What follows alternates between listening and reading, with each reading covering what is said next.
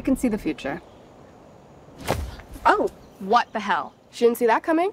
That's not how it works. If Madam Web was a file, I would delete it. Oh man, this movie is so terrible that even my 8-year-old nephew could write better than this. Now, if you don't know me, I watch movies at 0.25x speed and try to find hidden details and Easter eggs for a living. This is how it basically looks when I watch a film for a YouTube video. Even this process is more enjoyable than enduring Madam Web in theaters. So this movie kicks off in 1973 by showing us how Cassandra Webb, or Madam Web, is born, where we see Cassandra's mother is in the Amazon forest trying to find a special spider that gives power to anyone it bites.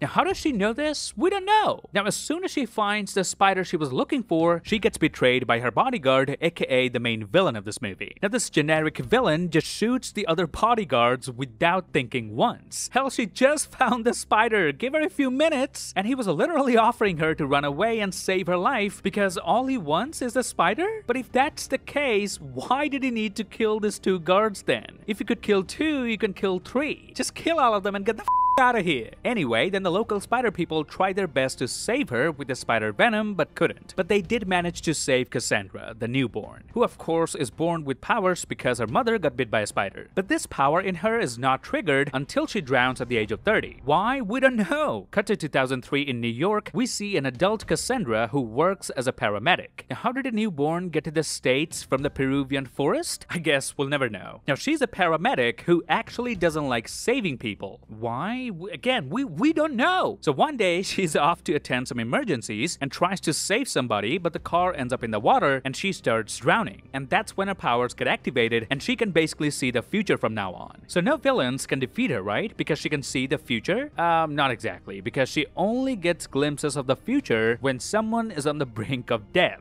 Why? We don't know. Actually, we do know this time. Ha! You thought the writers are so stupid, eh? That they're gonna leave everything unexplained? I'm pretty sure the writers give a very prominent reason as to why she only gets glimpses of the future when someone is nearing their demise. Yeah, so she can't see the future all the time because she can control it.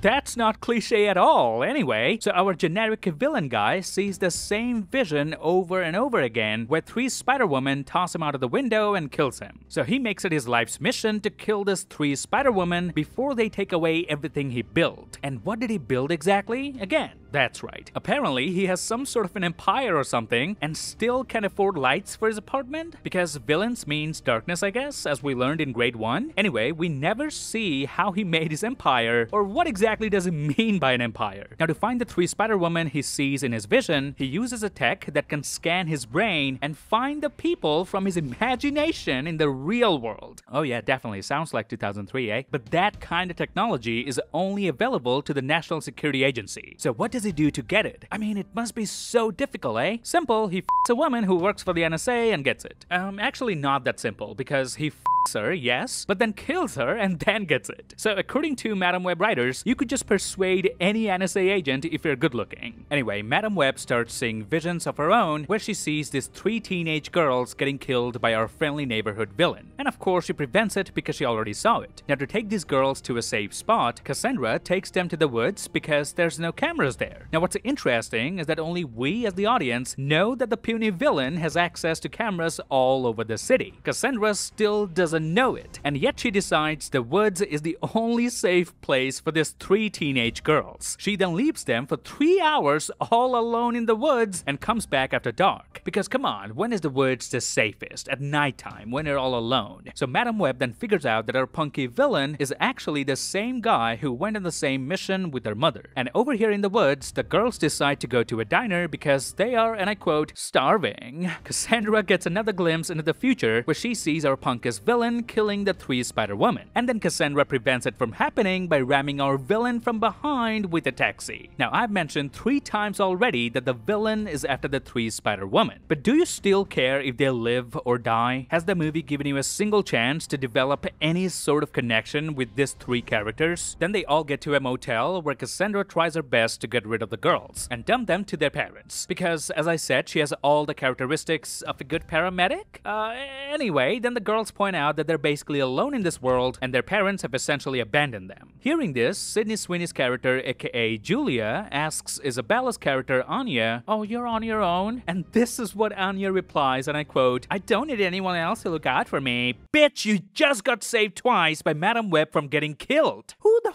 writes these dialogues? I understand you're trying to portray them as girl bosses, but look at the dialogues you're writing. They're not even matching with the character they're playing. Anyway, Cassandra then teaches the girls how to perform CPR, because our dogshit villain can release a toxin from his hands that can give you a cardiac arrest. So just in case you're in a hand-to-hand combat with this dude, if you know how to do CPR, you may just survive.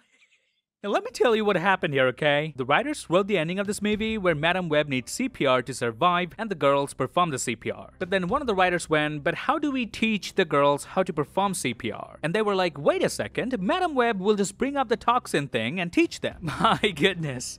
Oh, Madam Web also taught them that if you get tired doing CPR, you should just switch over to the next person. So when Madam Web's life was actually at stake at the end and Anya was performing CPR on her, believe me, she just did it for 10 seconds and said, "I think I'm getting a little tired." Bitch, you're getting tired doing CPR on someone who literally saved your life 5 times? Your adrenaline at that time should boost your abilities. Therefore, you shouldn't feel tired so quickly. I understand Madam Web teaching the CPR is a bit of a foreshadowing that this might come in handy later, but why does the switching thing have to be involved as well? Just because she said it doesn't mean you have to do it. That's just school level writing, lads. This is so bad that I'm not even sure if the writers intended it to be a comic book movie or a comedy movie. And if you think you've seen the worst, wait a second. Because our friendly neighborhood punkus villain literally kills himself because he happens to be in a position where a giant pea from a Pepsi billboard falls over him. This movie had 0 action scenes. Whatever actions we see are from the visions that they have. So by preventing the future, they're preventing the action from taking place. So Cassandra asks Ben, aka Uncle Ben, to help her shelter these 3 girls. So he comes over to the motel and picks the girls up and takes them home, but never gets caught by the CCTV cameras all over the city, which the villain has access to. Why? Because if they get caught now, then we can't have Madam Web, who's currently a fugitive, embark on a journey to the Peruvian forest to uncover the truth about her origin and her mother. So we need to keep the girls safe for a week. Now the police is nowhere to be seen in this universe. I mean, our bearded villain kills an NSA agent and nothing happens. Madam Web, who's accused of kidnapping 3 teenage girls, can freely fly off to Peru and return within the week. So airport security in 2003 wasn't that tough in the US, I guess? Ugh.